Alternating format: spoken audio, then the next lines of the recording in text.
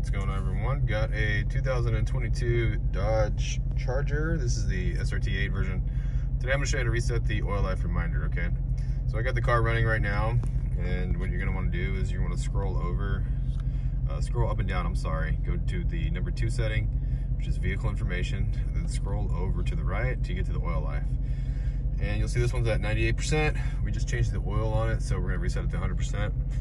What you're going to want to do is go ahead and, if your car's running, which it is, we're going to turn it off.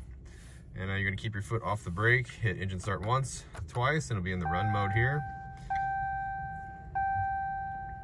And wait for everything to come back up. Now it'll still be in vehicle info, and what we're going to do is we're going to press OK. Alright, it still shows oil life. All we got to do is press and hold down OK. And it'll reset to 100%. You're done. Hope the video was helpful. If it was, appreciate it. Drop me a like, leave me a comment. See you guys in another video.